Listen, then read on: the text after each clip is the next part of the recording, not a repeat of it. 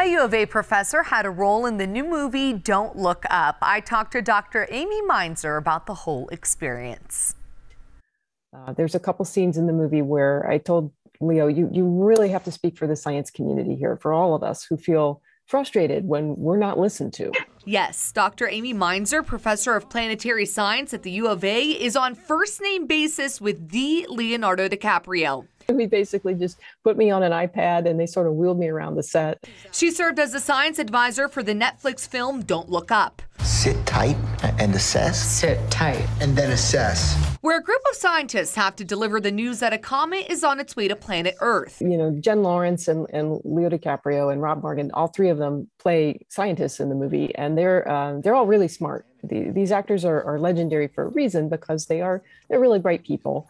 Writer and director Adam McKay wanted to get it right. The minute we talked, it was just sort of an instant connection because we're both interested in the same thing, which is really trying to portray how should we be reacting to global crises, you know, things like the pandemic and climate change and all that. So bringing a real scientist on to help the star-studded cast play the parts right was key. There's a stereotype of scientists as just, you know, being these nerds in lab coats off in a corner somewhere, but of course that's not at all what the real work is like.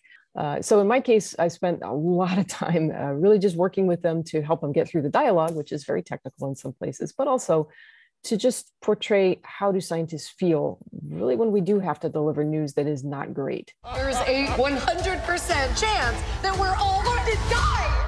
Because the movie was shot at the start of the pandemic, all of Dr. Meinzer's work was virtual. And it was really a blast to just see the movie getting made, even in spite of all the difficulties posed by COVID.